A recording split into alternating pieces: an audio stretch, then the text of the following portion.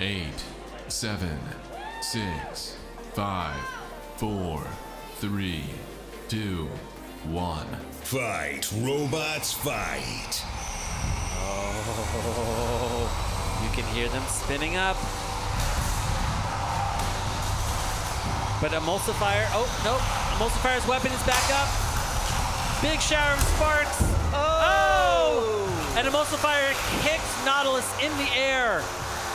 Yeah, that's just a big reach on Emulsifier. Nautilus just got its one free save from Fluffy, but Emulsifier is there right in its face with the pin up against the rails. Emulsifier's weapon is not firing up. Not sure if that's on purpose, if they're just enjoying their pin. Wow. Yeah, but Nautilus, you can hear it just stomping around inside of the box. Sounds like thunder.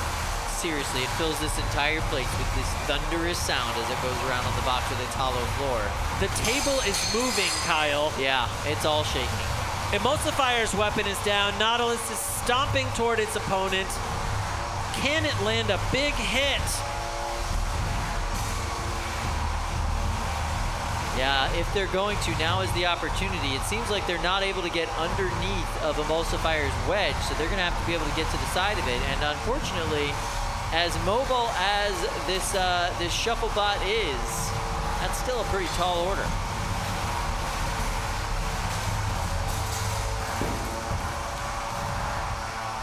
Amazingly, Emulsifier has survived.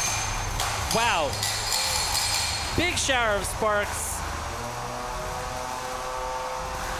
Nautilus is trying to spin up its weapon to get out and make purchase here in this exchange. Not sure how that's going to end up working out for them. It's pretty hard to get enough torque to get yourself out when you're running these shuffle bots, or the shuffle configuration. Another big shower of sparks. That'll buff right out, Kyle. Wow. And Emulsifier has pinned Nautilus up against the rail. Not afraid of that vertical weapon at all.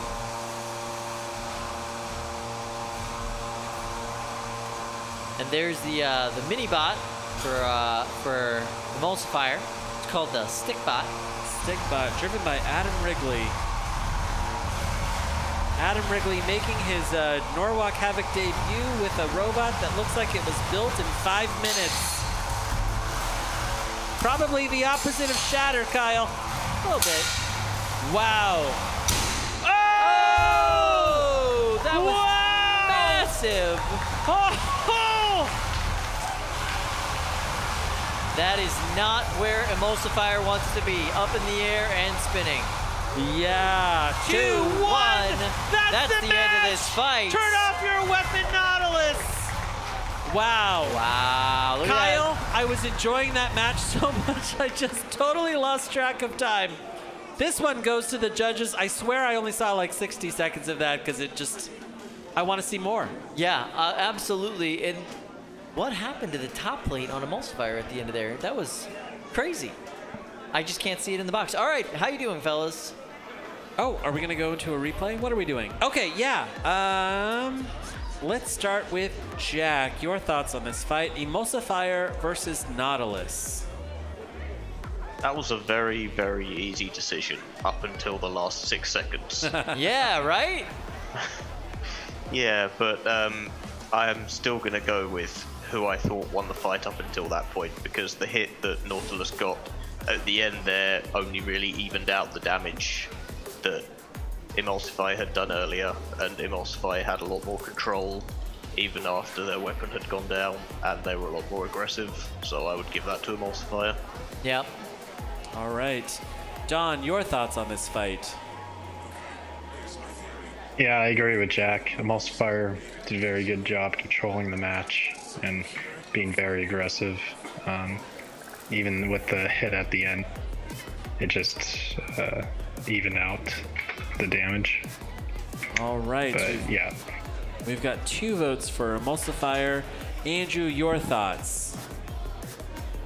Well, I'll ask my judges a quick question here before I make a decision. I'm just curious what you guys thought was the damage done to Nautilus there. I mean, Emulsifier's weapon was down a majority of the fight. So we've talked about evening out damage. It seems like damage was very clearly to Nautilus. I don't know if you could expand on that. Andrew's trying to sway his fellow judges. I love it. I think that's fair. Not swaying. They've got their thing, and I know where this is heading. I was curious if there's any input on that. I think it's a very close fight. I would go.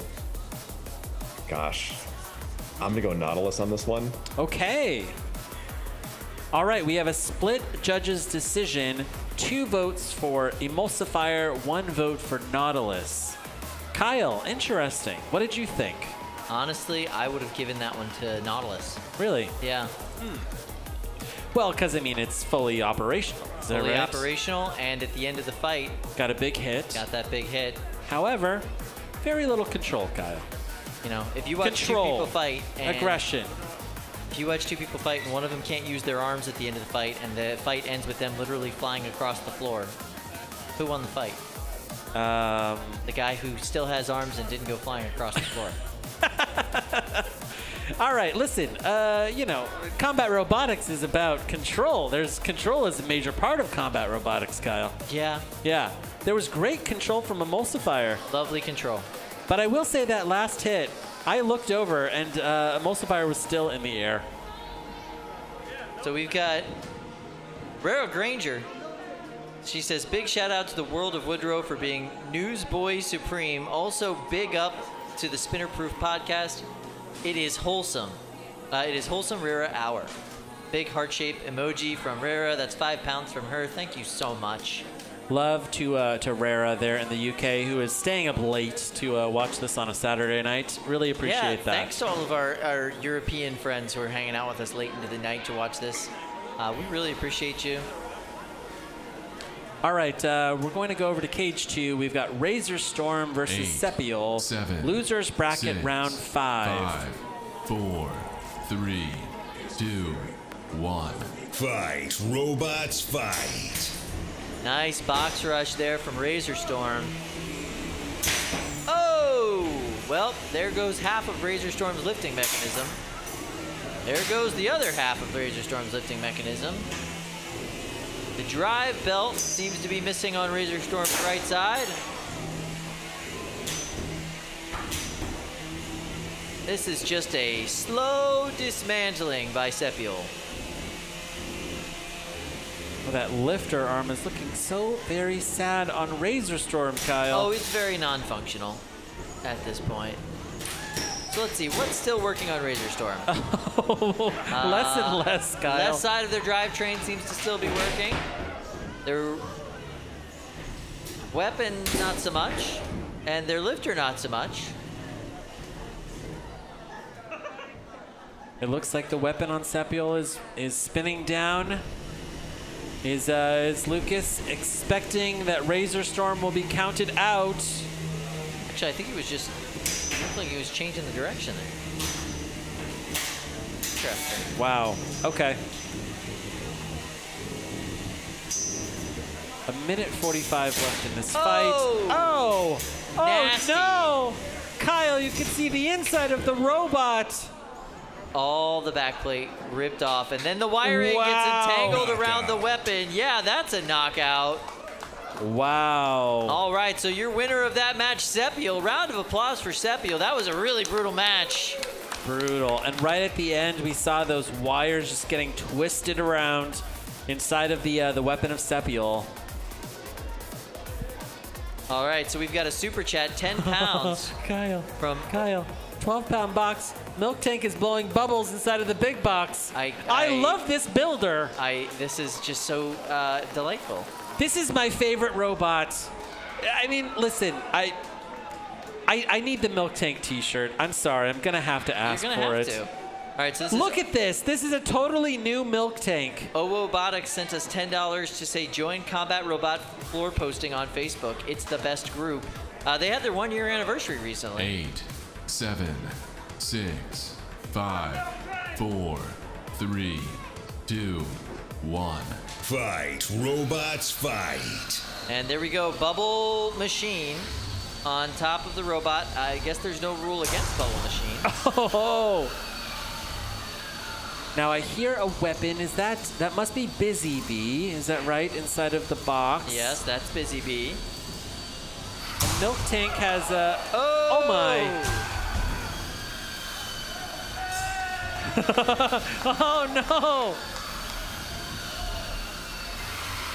I think at this point, MilkTank is just. Oh, I see. It's severed its its reservoir of bubble water. And really, at this point, MilkTank is just trying